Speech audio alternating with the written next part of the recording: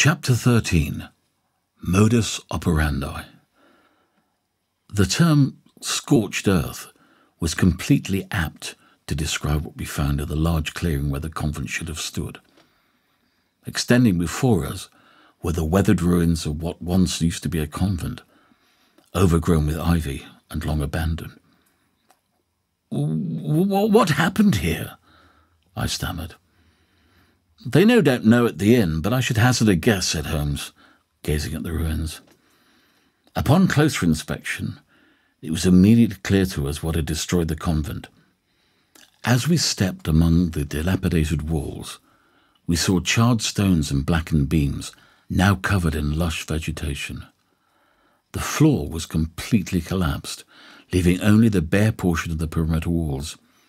In addition to the central building, we made out the outline of the side wings and seminaries, now completely overgrown. The farm buildings of the monastery and garden remained buried under the soil. Our voices must have been the first sound in ages to break the pervasive silence. "I do not want to jump to conclusions, but I fear that I recognize the handiwork of our firebug," said the detective, bending over the grass. In the sunlight, something was shining. "It is all over now," I said. "The secret of her origin is lost." "Do not give up hope just yet." In his hand, Holmes held a small cross covered with mould and warped by fire. A forgotten artifact and silent witness to the tragic events. It was symbolic of our quest. "To what church did the convent belong?" I asked. "It's hard to determine from what can be seen here," said the detective. He put the cross in his pocket, and as there was nothing else that could be of use to us here, we turned around and headed back to town. Along the way, Holmes discoursed about the local religions, which have had a far greater influence here than any other parts of the country. Talking thus, we returned to Angus. The innkeeper was still loitering around drunkenly and did not require much in the way of encouragement to tell us about the burned-down convent. "You should have asked me. I would have told you it's pointless to go poking around there," he began, more willing to talk now that my friend had ordered a round of his preferred spirits. "It happened in the winter 20 years ago, when the innkeeper's beloved father, the original owner and the founder of the roadside establishment, died. The fire apparently started at night, spreading from the kitchen to the dining room and the adjacent library. By the time the smoke woke up the nuns, and they had warned their wards about the danger, the fire had spread so far that nothing could be saved. The few men who lived in the farm buildings and helped run the monastery barely managed to save the girls' lives. There was no time to fight the fire. Despite the porter's efforts, the fire was not without tragic losses. The flames took the lives of 3 nuns. It was never discovered who started the fire and how. "You say that the fire originated in the library," said Holmes. "Aye," said the man, nodding his round head and spitting tobacco on the floor. "Are you quite certain?" "As certain as a man can be after all these years," he said, scratching his head. "I wasn't up there, you know. That's what people said. On my honour." "Do you know what this means, Watson?" said the detective, turning to me victoriously. "Once again, I am not mistaken. Alice attempted to destroy the convent archive, and she succeeded." The talkative innkeeper, happy to have guests who were generous and obviously much more solvent than his usual rural clientele, and delighted to be of service, took no time in imparting some other important information. "I can see this interests you, gentlemen," he said, leaning over the counter jovially. "Well, if you really want to know the details, then you've got to talk to old Lady Donovan, who lives over the hill." "Excellent. We shall go and see her right away," said Holmes joyfully, throwing a couple of coins on the counter, indicating his desire to pay and leave. "Problem is, Donovan went to Fadden Market, and we'll only get back late at night," said the man, quickly pocketing the coins. "Tomorrow morning I'll show you how to get to her farm." We were thus condemned to spend the rest of the afternoon in the company of our jovial drunk. We had already had our share of walking, but we were nevertheless happy to learn about the local folklore. In the evening, a few villagers from out-of-the-way settlements came to spend the night at the small inn. They corrected our preconceived notions about the Scots, such as their oft-ridiculed greed. In my opinion, the Scots are not especially miserly. They simply value money more, because it's so hard to come by. Indeed, the innkeeper and his comrades were most obliging.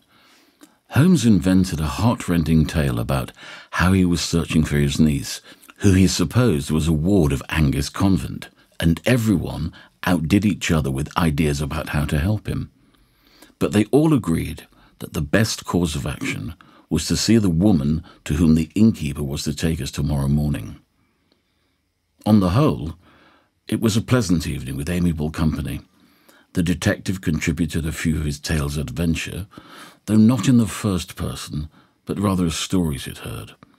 He sensed that as Englishmen we were only tolerated here, and he did not want our host to think we represented the official authorities. We did not forget their national pride. They had never buckled under our rule and were still trying to gain independence. Hence their toughness, brought about by the natural conditions and the constant struggle for survival. The Scots are not historically very well represented in British art, music and literature, but their artlessness is so refreshing. Holmes said to me that night as we nodded off in massive wooden beds under down blankets. True, we had to accustom ourselves to a certain crudity, but on the other hand, the Scots are well known for their technical ingenuity and inventiveness. I slept peacefully for the first time in many nights, without dreaming of Lady Alice and murderous suffragettes. In the morning, I hopped out of bed fit as a fiddle. Holmes had also slept well, and over breakfast he spoke enthusiastically about returning to his farmstead and his bees. The innkeeper was true to his word and took us to the old woman's farm. A white mist was forming above the green pastures and hillsides. "Old Mrs. Donovan was the superior of the convent," he said to Holmes. "She still lives here. She's almost 70. The church did not relocate her after the fire? "No, because she left the order. She stayed here and went into business for herself. She's a resourceful old lady, and sometimes girls from the town come to help her." After walking a few miles through a field, we were able to make out the retired abbess from a distance. A hunched figure, bent over a spade, was digging up soil and planting vegetables. Bluish smoke rose from the chimney, and all the windows of the house were wide open. In the shed lay a big black dog with a white chest and rust-coloured paws. As soon as he saw us, he began barking and pulling on the chain. The old woman straightened up, turned to face us, and shielded her eyes. We could not see her face because a scarf was tied around her head. We doffed our hats and waved. She scolded the dog and went back to work. We kept a good distance from the dog and walked up to her. "Good morning," said Holmes as we approached. She continued planting tiny green seedlings without raising her head. The detective repeated his greeting more loudly. "It is almost noon," grumbled the old nun. Indeed, the sun was already high in the sky. For peasants and farmers who woke up long before dawn, it was nearing time for lunch. "We have been sent from the city to see you," said Holmes. Still nothing. He coughed with confusion and wanted to tap the woman on the shoulder. But the dog did not like that. He barked again and tried to pounce on us. Only the strong chain saved us from a mauling. But he pulled the heavy kennel several yards before his strength gave out. "I say, Mrs. Donovan, they have sent us from the city," the detective shouted. "I'm not deaf," said the woman quietly. "Excuse me, but I need to talk to you." "I don't know what I ought to tell you." "My name is Sherlock Holmes, And this is my colleague, Dr. Watson. We need to ask a few questions about the convent. The convent burned down long ago, and I'm no longer a member of the order. Nevertheless, you are the only one who can answer certain lingering questions. Then they will remain unanswered. It all seemed pointless. The abbess would not deign to talk to us, and I feared that if we bothered her a moment longer, she would release the barking terror upon us, whose chops were no doubt already salivating. I respected dogs, and felt a creeping sense of danger in their presence, ever since Holmes and I encountered the terrible fangs of the Hound of the Baskervilles. I never quite lost those fears, no matter how hard I tried. I assumed the detective would resign himself to defeat, but I was mistaken. He searched his pocket until he found the cross that he had discovered in the ruins the day before. Just like yesterday, it shone as he held it by the chain before the eyes of the stooped nun. She paused, stopped digging in the dirt, and straightened. Then I saw her face and understood why she wore a scarf even on a warm day. The entire left side of her face was disfigured. From her neck to the border of her grey hair ran a row of tiny scars, almost certainly caused by fire. The purplish skin, which had once suffered severe burns, had never completely healed. The heat had also burned off the eyebrow of the left eye, which now gaped at us blindly. She must have been accustomed to the expressions of horrors that people had when they looked on her. She looked at us carefully and took the cross. She gripped it tightly in her bony hand and then returned it to Holmes. "It was a long time ago," she whispered. "It belongs in another life." "Keep it," said Holmes, pressing it back into her hand. "Perhaps you have forsaken God, but he's not forsaken you." The nun's healthy eye flashed, and she sank her spade into the ploughed field.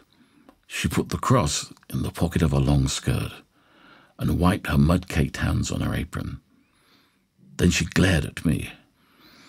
You are a doctor," she said, coughing. When I replied in the affirmative, the woman motioned us to follow her to the house. But she did not take us inside. We walked past the stone doorway, around the building, and into a dark earthen sty where a goat was resting on a bed of straw. The animal was obviously sick. The goat was listless, and judging by the feed that lay untouched in its trough, had not been eating. From the corner of the barn, the old woman brought a barrel, at the bottom of which was a bit of milk. It was reddish and smelt foul. "This is what she gave yesterday," said the woman. "Can you help her?" The goat had a fever, and based on the colour of the milk, I concluded that there was an inflammation of the udder, a relatively frequent disease amongst goats. Although I'm not a specialist, I took some tablets from my medical bag and poured out a few. "Give her these for a couple of days," I said, "and milk her at least 3 times a day until the inflammation subsides. Make sure that your hands are clean and replace her litter. It is important that it is clean and dry." She thanked me. Thus we earned an invitation to tea. The detective was satisfied. Before the kettle on the iron stove had begun to whistle, he'd gained coveted answers to his questions. "We're looking for a girl, indeed now a woman, who spent several years in the convent," he said. "I knew everyone who passed through those doors. What is her name?" "Her given name is Alice. We do not know her surname." "Alice," she said, running the name on her tongue as though she were examining its taste. Her wrinkled face became contemplative. "She was born in 1870 or 1871, and in 1885 She left as a ward of the family of Lord Darringford, who later adopted her, said Holmes. The old abbess gasped. I know of whom you speak, she said, but I cannot tell you anything about her. Why not? She was quiet and thoughtful. She avoided others. It was so long ago. I don't even remember how she left for the Darringfords. You would find everything in our records, but... She did not finish her sentence. It inadvertently pulled the scarf over her face. The old memories had reawakened her pain. After the hellfire, nothing remained. Naturally, I understand, said Holmes, but I am more interested in the circumstances under which she came to you. Yes, of course. It is shrouded in so many strange things that cannot be forgotten. She paused and poured us some weak tea before continuing with her tale. It was at night, in the autumn or winter of 1883. I remember it was raining dreadfully. I was roused out of bed by a mighty banging on the door. Behind the door, I found Alice. She was 12 years old. She was brought by her father, or at least that's who he introduced himself as. He begged me to take in the child and hide her. He said that he was haunted by a diabolical enemy who would stop at nothing. He was more worried about her than himself. She was everything to him. What was his name? He did not say. He was terrified. I could see the panic in his eyes. Can you describe him? He was tall, about your height, with a high forehead, not much hair, and an intelligent face. He was older and well-dressed, and he had very good manners. His daughter, too, was well brought up. Holmes listened to the description of the mysterious man with bated breath. Clearly, he came from a well-situated family. When I took the girl in, he immediately disappeared, and he never appeared again. Neither he nor the girl ever mentioned the mother. For months, she cried every night. But they had not forgotten her entirely. They sent her packages and letters. Nevertheless, Alice suffered the whole 2 years that she spent with us. She was not accustomed to such simple conditions, and always wanted to have a candle or a lamp next to her. She longed for her father. She was very close to him. But he had found a place where his enemy could not find her, said the detective. Perhaps. In any case, the Darringfords were a liberation for this poor girl. A fine liberation indeed, I thought to myself, aware of how she had repaid them. That is all I know, said Donovan. She vanished as suddenly as she appeared. About 6 years after her departure, the convent burned down. This happened in the autumn of 1891? Yes. You are certain? This year is branded on my face, she said. We thanked the old woman for talking to us and got up to leave. She and the dog walked us back to town. Holmes whistled. Watson, I believe that this visit has been most useful. We now have Alice's full life story, thanks to which I can now analyse her motives for these horrible crimes. How did this shy girl become so vicious? The key is the father, said the detective. He hid Alice in the convent. The girl was unhappy here, and she came to know a world without men. Thus her suffragette sympathies? Well, they were no doubt strengthened by the fact that the rival who took her father away from her in childhood was also a man. But this still does not make her a murderer. Then what? During the Bloody Sunday demonstration of 1887, she was merely a zealous feminist. A few years later, she would kill. We know her modus operandi, which is fire. She befriended it here in Angus, when it lit her lonely nights. In 1891, she burned her adoptive parents and set fire to the convent in order to remove all traces of her origins. It proved successful, and so she continued to use it on her criminal path and in the building of her munitions empire. But in 1891, something must have happened that changed her, something that inflamed her desire for revenge and power. What could have shaken her so profoundly? "It's elementary, my dear Watson," said Holmes. "The death of her father." As always, he was right. From the psychological point of view, it made absolute sense. I wondered how we could determine the identity of her father, but nothing occurred to me. We returned to the inn, where that evening the last act of our adventure began to be written.